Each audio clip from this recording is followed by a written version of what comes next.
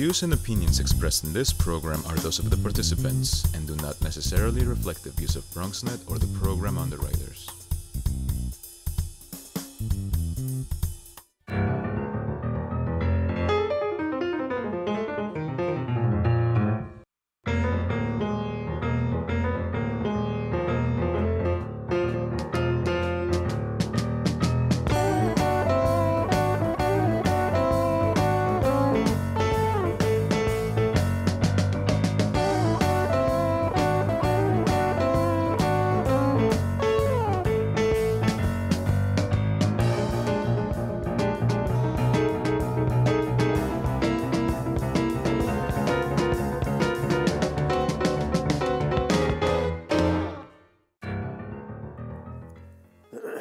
Good evening and welcome to Bronx Talk. On Friday, April 20, City Island will host Viacommunity Day, an annual effort by Viacom employees across the world who go into communities to make a positive impact through education, health and wellness, environment, and citizenship. And for the first time ever on April 20, Viacommunity Day will be coming to the Bronx, and the Viacom employees will work side by side with City Island volunteers to plant, to paint, to clean, and restore some of the abandoned properties in downtown City Island in an effort to reclaim and celebrate for all time the incredible nautical history of this wonderful, unique part of the Bronx. And so tonight we have with us a couple of City Island residents who are on the committee that are putting all of this together, including a renowned photographer who's going to show us some of his incredible work. It's going to be a fun and informative program. We'll also tune everyone into the City Island community and Viacommunity Day and explain how you too can be part of this one-of-a-kind Bronx event. Please join me in welcoming the chair of the Viacommunity Day City Island Committee and also a member of Community Board 10 and the director of the tourism for the City Island Chamber of Commerce. She also has a wonderful restaurant on City Island. We'll give you a free plug. Maria Caruso, nice to have you with us. Thank you. Thanks, Gary. And also the proprietor of the Focal Point Gallery on City Island. If you haven't been there, where have you been?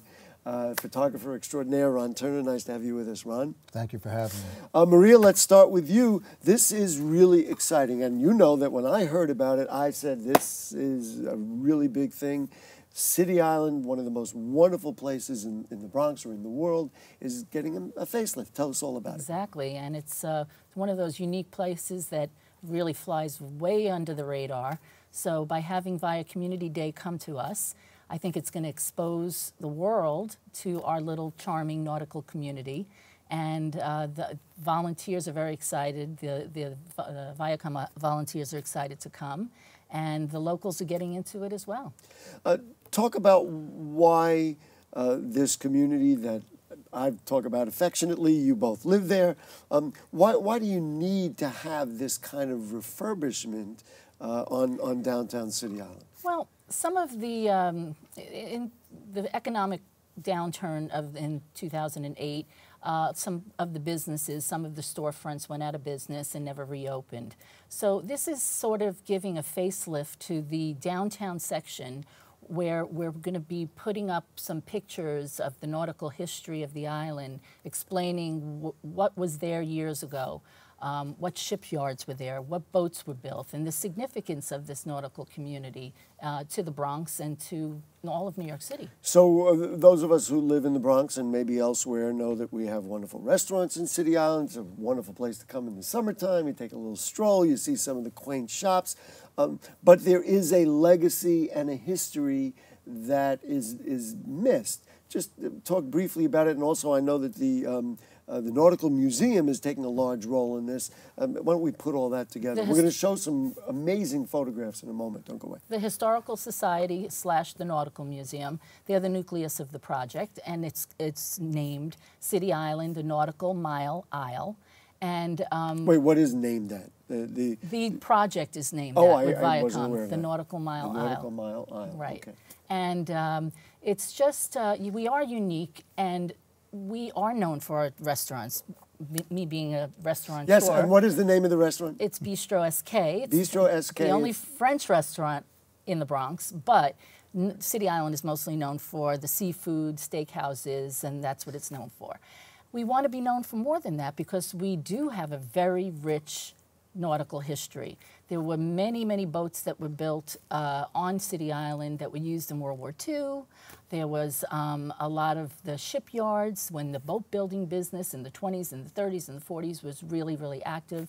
And those, as they're going into condos or being replaced by other things, it's important to keep the history alive because we want the next generation to know about these places, that this existed. And it's really like, you know, we talk about the history of the Bronx and people go on historical tours and you say, well, this used to be here, or, you know, now we'll be able to say there once was a Yankee Stadium here, or all these wonderful things about history. There's no reason why City Island can't claim its history. We want the people that are coming for dinner on the restaurants either come a little bit earlier, take a little visit to the Nautical Museum, learn about the history, or after dinner, stroll around downtown, and now you can be able to see beautiful pictures, and you'll be able to learn a little bit about what City Island was, you know, all about back then. I love to ask questions that can't be answered. So, Ron Turner, the question for you is, what does City Island mean to you?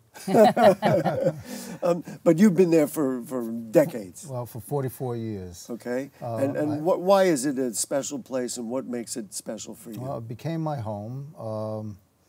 In 1974, I had a dream of opening up a gallery and exhibiting my work, and then later on other people's work.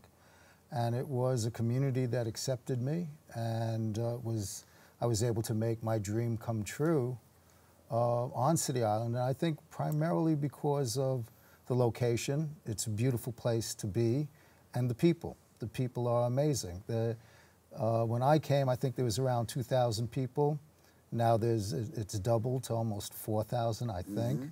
And I can say almost all of them are like family. And that's very special to me. And talk for folks who don't know, Ron is at the Focal Point Gallery. Talk about the Focal Point Gallery and its relation to the island as a whole and what it's meant. And it's been there also for many, many years. Right? It's when I came in '74. Wow. So that's going on 44 years. So this is part of the history of City Island as well, of course. Yeah, what I started to do was to photograph the people and the location, the streets, the buildings, the shipyards, mostly the people. The kids playing in the first vacant shipyard was Nevins. We have a picture of that, by the way, which we're going to show. Which became, you know, the favorite playground. And what's going to happen, which I think is part of Viacom Day, is in the museum, the Nautical Museum, there'll be old pictures and the pictures that I took to match the old pictures. So it was like before and after. And now being there 44 years, I've seen I have to update some of my pictures because I've become, you know, the before. And I have to do some after now, too, because of the years. And why is Viacommunity Day important to you, and why do you think it's important to the island? Well, I like what Maria did say, to remind people that City Island has this amazing nautical history. Fortunately for me, I came to City Island when almost all the boatyards were still open and people were going to work. And then I began to see the change of how City Island's face started to change because of the boatyards going under. The boat building industry changed. And I think the new people who are coming to City Island... They don't appreciate that. Don't realize what once was there. Right. And this is to, you know, to show people. So it's not only for those of us who come for dinner and, you know, come for a beautiful summer night on City Island, it's also for residents to appreciate where they're at. I want to show some of these pictures, but so how is Viacommunity Day going to go? Like, what's going to happen? It's April 20th. It's a big day in the Bronx, even a bigger day on City Island, but what's going to happen? So Viacom is going to have a bus from their offices in Manhattan, and they're going to bring approximately 30 plus volunteers to City Island. They will arrive by 9 o'clock in the morning, and we're going to welcome them at the Nautical Museum. We're going to have some coffee and donuts and welcome them, give them a little orientation of the museum, show them around, give them a little bit of a preliminary history of the nautical history there. And then people will be in teams, and different team leaders will take them off to various projects that we have already set up on the island. There's about 8 or 9 projects that they're going to be dispersed to, and then they're going to do various things throughout the day. I'm going to show them really quickly, very quickly. I don't know if we can get, and I don't want to spend a lot of time on it because these are literally the before yes. pictures that Ron was talking about. So this is at 200, I'm surprising my director here. This is at 200 City Island Avenue, and this is just a... And it's just a plain fence. This is, right, it's a plain fence, and then ultimately it will be adorned with photographs or other things. Blown up photographs of historical boats. All right. That were built. And then if you go to the school at PS 175, there are some boats hanging on the side. Those will all be refurbished. And there will also be a mural that's going to be painted at the PS 175 in the schoolyard. Again, all scenes from boatyards, nautical history is going to be on the. To remind people that City Island was once like this, and now people, of course, know it for the things that we all know it for because we go to Bistro SK for dinner. I'm helping, right? We're doing the best we can. Let's take a look at some of these historical photos, and I want to make sure that I present them properly, or our friends at the Nautical Museum will be very mad at me. So let's take a look at pictures. I think we're going to see them up here. Okay, so this first one is a minesweeper. Designed and built on City Island. Think of that. This boat was built on City Island, and it was actually built in the lot that fence that I showed. Exactly. Will be attached. And that way, again, people will say, wow, it's not just an empty lot.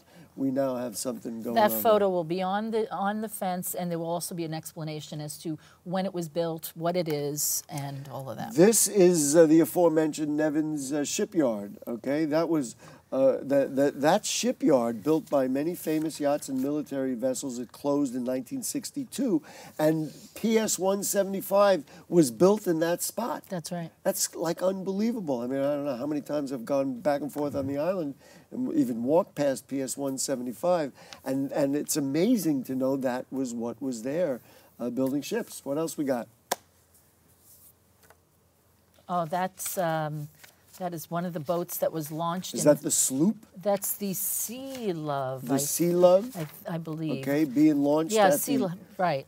At the Robert Jacobs Shipyard on City Island in 1924. Yes, it says Robert Jacobs in the top right part of that photograph. Again, that is City Island. Not quite as many people think of it today, but and that's another one that'll be put up, a picture that'll be put up somewhere. Yes. It is amazing, amazing stuff. And then the last one, I think we have one more. Oh, yes, this was Courageous, a 12-meter sloop designed and built on City Island, won the America's Cup in 1977, owned by Ted Turner.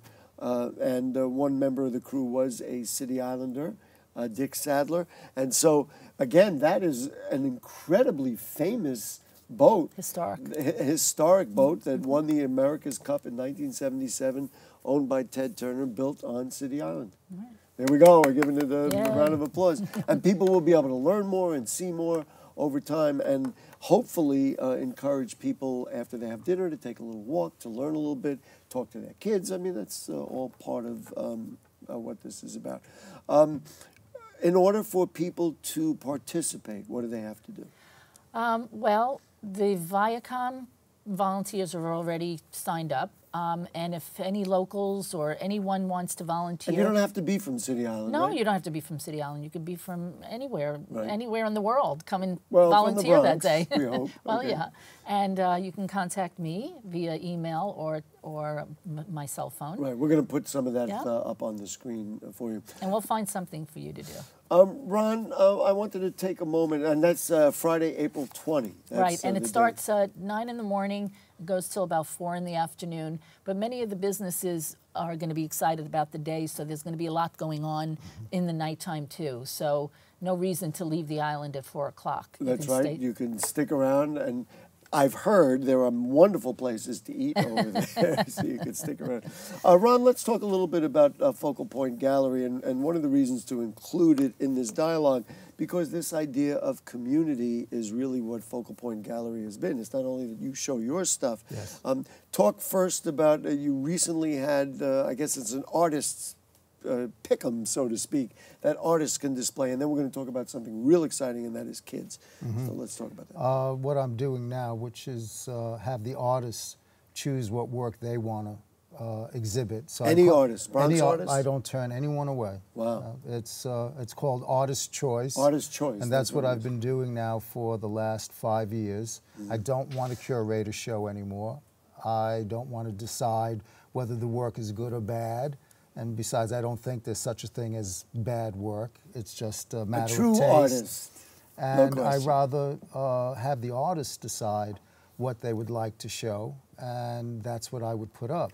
About how many entries do you get when you put them up? It varies from month to month, because I do this every month, and the shows stay up for a month.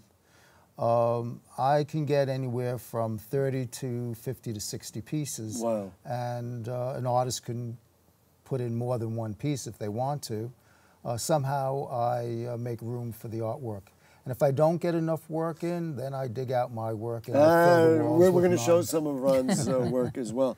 And do you find you're getting the same people all the time, or you get some artists I see are consistent? yeah, they say this is a great opportunity, Right. and they have become regulars, and it also encourages them to produce.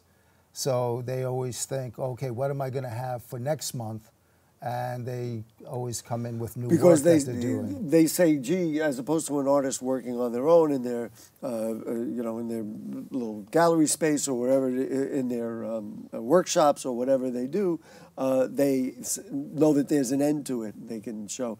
Do you get people from City Island or people from everywhere? I get people from everywhere. The one requirement is, in the sense of being local, you have to bring in the work, and you have to, when the show comes down, You got to pick it up. you have to pick it up. So you have to What are we going to do with all this stuff?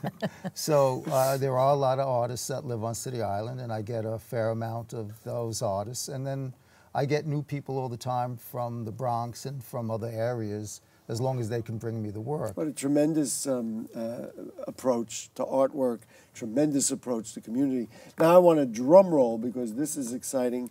You do it for young people as well. for Yes, kids. once- Now we're going to show some pictures of previous ones. Talk to me about the children's show. Once a year, I put aside the month of April strictly for young artists' artwork. Many years ago, when my son was, maybe 7 years old, the art program was canceled in his school. And I was very unhappy about that, so I created the Young Artist Exhibition. And you can see from here, look how proud the kids Yeah. are. Yeah. And they should be, of course. What you'll see is a lot of happy faces, and if you look at the artwork, the artwork is exceptional.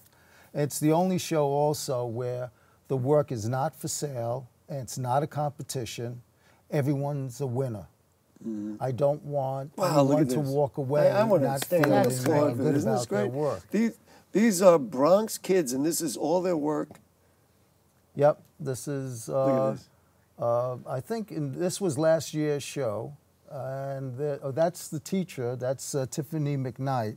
And she helps from a organize the particular show. school, or That school is in Washington Heights, well, close to the Bronx. that's fine. You had told me, if I remember correctly, that there was one teacher or somebody who said, "Wow, this is." Just Well, recount that story. Tiffany is the one. McKnight is the teacher who lived on City Island, and remembered that she had her work when she was a kid Wow. exhibited in the gallery when I was doing those shows a long time ago.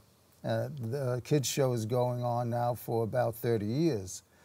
And she got in touch with me and said that she's a teacher now, teaching So art. she was shown there, knew the value of it, and now as a teacher is bringing her kids in. So, yeah.